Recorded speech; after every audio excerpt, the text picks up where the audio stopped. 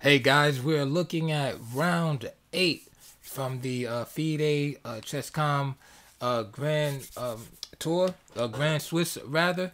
This game is between Alireza Firouzja, who is on fire right now, and he's just showing some really incredible and entertaining chess games with the white pieces.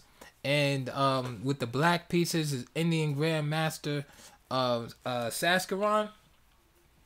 And we're going to get right into it. I just analyzed the game from round 7 from Firouzja, where he defeated Evgeny Nair in a fantastic game in the Petrov. So here we go. The game started out, as you can see, e4 from Firouzja with the white pieces. Krishnan and Sasikiran with the black pieces played e5, knight f3, knight c6. Are we going to have a Ruy Lopez? No, we're not. No Berlin walls, no martial attacks, anti-martials. We are going to the 1800s, Paul Morphy's favorite opening, Giuoco piano. Okay? Bishop c5, are we going to see an Evans Gambit? No, we're not. We can't go that far. There's too much theory, too much computer analysis for Evans Gambit nowadays, at least at that level.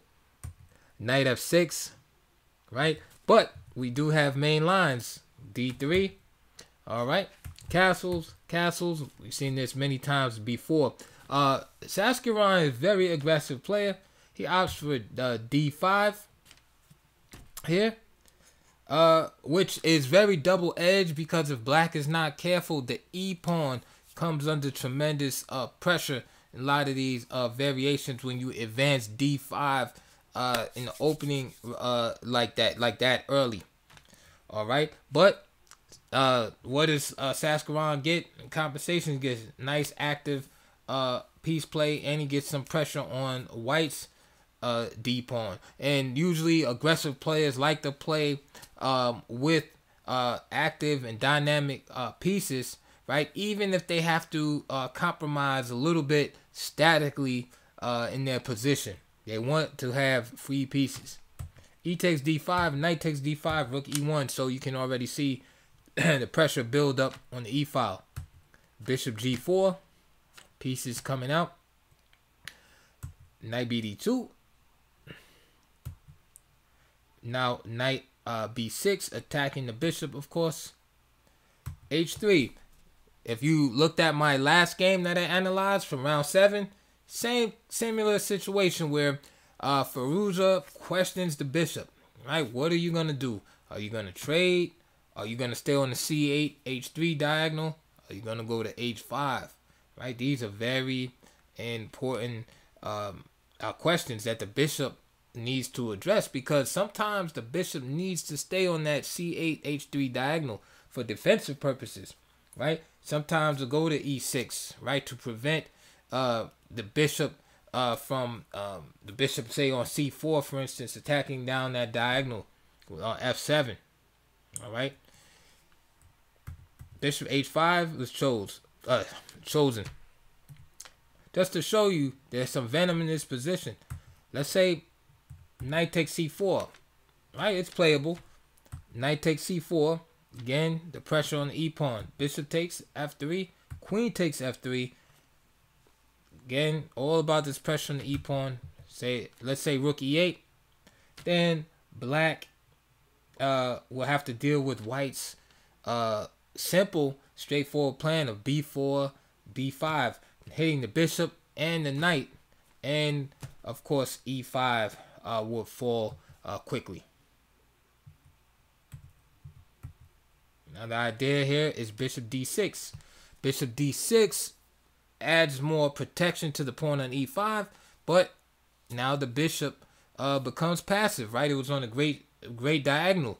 Now it's passive. With a player like Sasikiran and choosing this particular line with d5, right? It goes against the logic of his planning to play a move like bishop d6 there. But these highlights just illustrate some of the plans that white has. For instance, he can play knight to e3, the idea of hopping into f5. and also play bishop to e3 or bishop d2, and also advance b4 and a4, b5, hitting the knight, and again assailing the pawn on e5. So white has some good options in these positions. Okay, back to the game. Bishop h5, and now Firouzja makes a critical decision here, and he leaves the pawn on d3 on prise. He says, hey, just go ahead and take it. Okay, also possible with b4 here. It's like, let's say bishop e7 and then move like g4, for example. All right, so Firouzja said, hey, go ahead, take the pawn. Sasikiran plays king h8 with this idea of playing f5. He's playing very aggressively.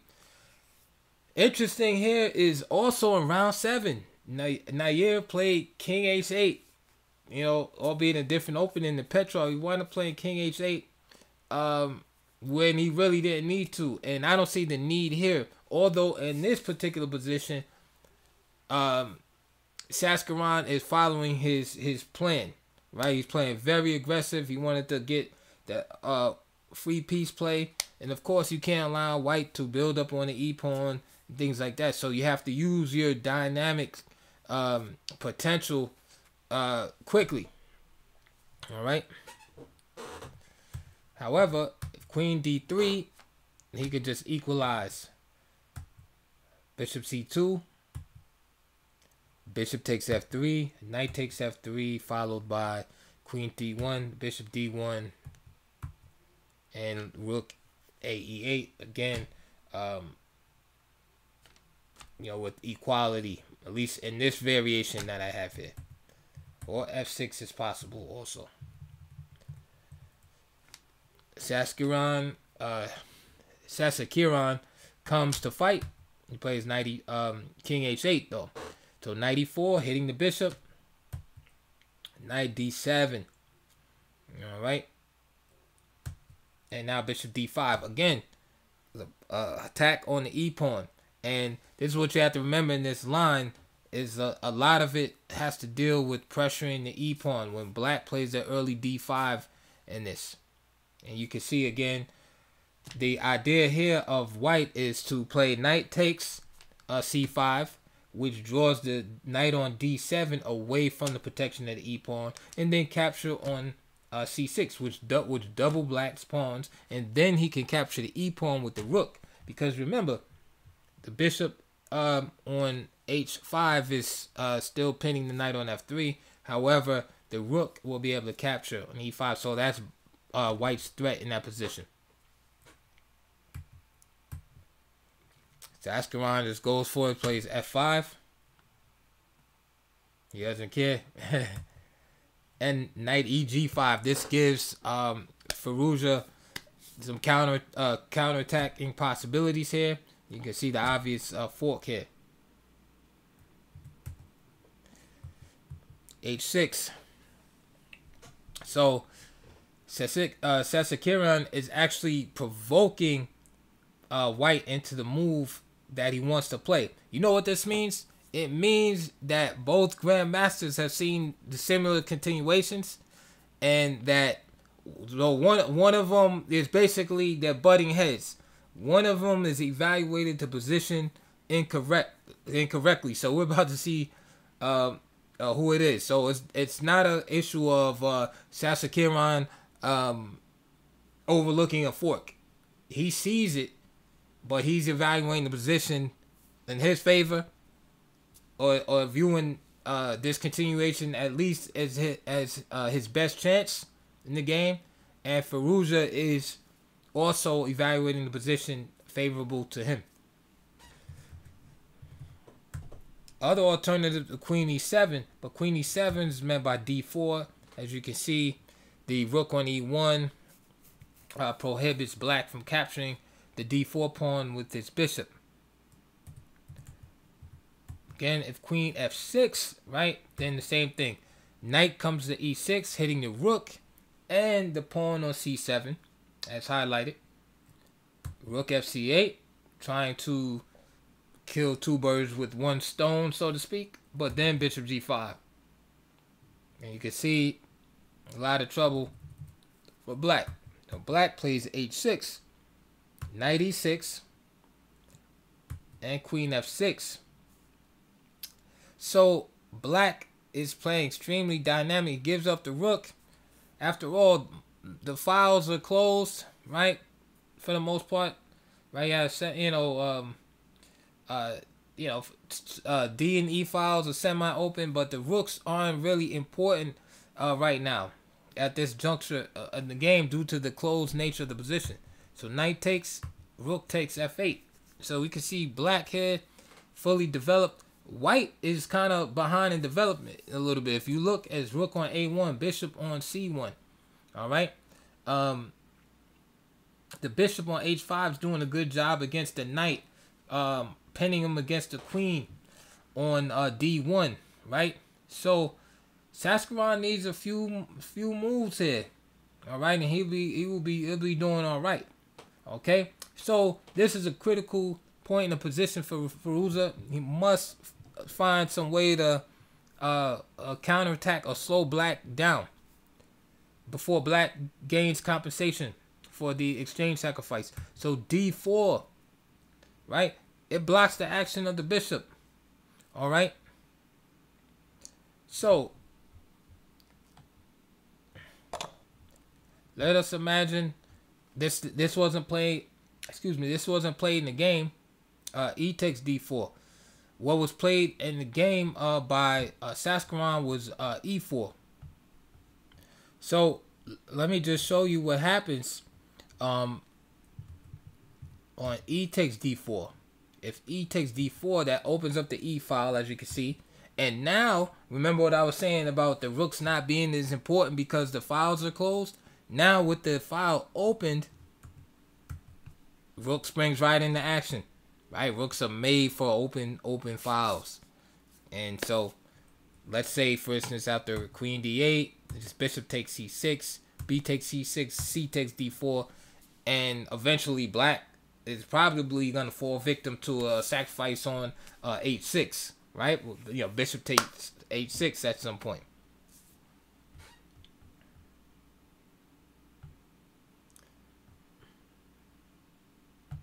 If bishop b6, bishop takes, b takes, again, knight takes e5. Remember how I keep repeating over and over, it's about the knight, about this pawn on e5 that comes under great pressure when black plays early d5 in Giuoco piano. Now here you're looking and saying, hey, what about the queen on d1? Well, white has excellent compensation for it. If the knight d7, say queen f7, rook, knight takes f8, bishop c2, knight comes out, and bishop e4, and then white can just play knight f4. It's a great position. Now it gets to the game. So what Sasikiran played is e4, right? Driving the wedge in the position, and the desire to also drive away enemy pieces. He's pinning the knight, right? Firouzja just takes, d takes e5, and now knight d e5, piling on the pressure, okay? Because at this point, black has to win by attack. All right, he has the better development, leading development here. Right, advanced pawns on the king side. This is what black has been depending on. He's not gonna be able to win the static game, right? He's not gonna be able to win, when things calm down, queens are traded off, etc. Right? White has the two bishops, better pawn structure, and he's up in exchange. So if things calm down, black is, doesn't have anything. He has to win dynamically. He has to win. He has to take it by force right now. So he's going for it. Firouzja shows his class here and plays a fantastic move here. Knight takes e5 again. Bishop takes d1, knight d7, queen d8, bishop takes c6, rook e8, rook d1, bishop b takes c6, bishop f4, queen h4, bishop takes. And let me just say right here, notice how white has taken all of the steam out of black's attack. Black had all of those active pieces, right? The knights, the bishop on h5, rook, the rook on f8, queen. White took all the steam out of it. He got rid of all the pieces and developed his own pieces. Remember I was saying how white was behind in development? Now white has all of his pieces developed. It saved the rook on a1. The attack is gone. There's no attack now. There's not enough pieces. Black doesn't have enough pieces. Now the only question is, does white have compensation for the queen? Of course he does. He has 2 rooks for the queen, and he has 2 minor pieces for the rook, which gives white the upper hand, actually. Okay? And white is up an extra pawn. So again, black is determined. So Sasikiran continues to play for the attack. Like I said, this is the only way he can win. Not gonna win an endgame or anything like that. He has to keep pressing. One thing I could say about Sasikiran is that he stuck with his plan. It wasn't, he might have miscalculated here and there or overestimated his chances, but he stuck with his plan. You can see his plan clearly from beginning all the way through the game. So e3, f takes e3, rook takes e3, and now rook d4, queen e7, bishop f4, rook e2, b4, of course just protecting the material, queen e8, rook f1. So everything is protected, everything is in the game. So now white has secured himself, making sure black can't, checkmate him or check and win a piece or something like that. Everything's protected. Everything's well coordinated. All right. So here, black attacks queen a2. So rook f2. Trade off the rooks. Check. Bishop d2. Again, white's main concern is to limit the activity of black. All right, in the static game is won. Right, the static side, white has all those advantages tucked away. So all he has to do is limit the dynamism of black. Queen e6. Okay, all the pieces are protected. Really hard to find a check for black. So now white will start advancing the queen side majority. c4, bishop f4, now queen e7, excuse me, b5, a takes, c takes, just simply creating a pass pawn. Queen e6, b6, if he takes, then just c6. So, and you can see how the bishop on f4 supports the advance to c7. This is why he just played queen e6, but he allows b6. And his idea is to get behind the pawn before it can advance one more square. So queen b3. It also has some type of checking opportunities. So not only does he temporarily stop b5 from happening, but he also threatens, the check, and hopefully he can create some confusion, win a rook or something like that. Even in a perfect world, have some kind of perpetual check opportunities, but Alireza is not having it. Okay, king g1, king out of there, and now g5. This is like desperation, of course, but Sasikiran is going out on his shield, as they would say. He's going down fighting. Bishop d2 with a very simple plan to simply move the rook to b4 as I've highlighted, and then push the pawn. he could have played this king h7 here, but again, this takes more precise calculation as you kind of leaving your king exposed a little bit. This plan is very simple and straightforward. Bishop d2, rook comes over and push the pawn, unstoppable. g4, again attacking to the end. Rook b4, there it is. Check. What else? King h2. There's some desperation. g3, king takes g3, f4. You know, hoping for, you know, something real silly. King h2 and Sasikiran resigned. You know, there's no way to stop the pawn from queening. Right after, you know, queen takes d2, for instance, you could just simply push the pawn. Right, there's no way to stop the diabolical plan of Alireza. Just kidding. Anyway, that is the end of this video. I just did the analysis, like I said, around this round 7 game between Firouzja and Nair. So I'm pretty tired. So but this game was spectacular game. I love the run that Alireza is on, so that gave me enough hype and energy to want to make this video for you guys out there. Please hit the thumbs up button.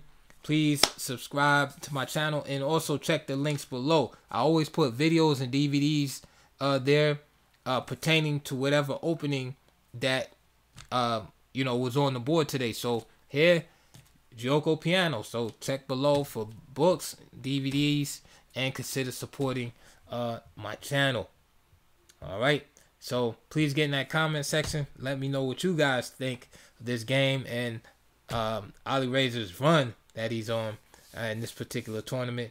And I'll see you guys on the next video.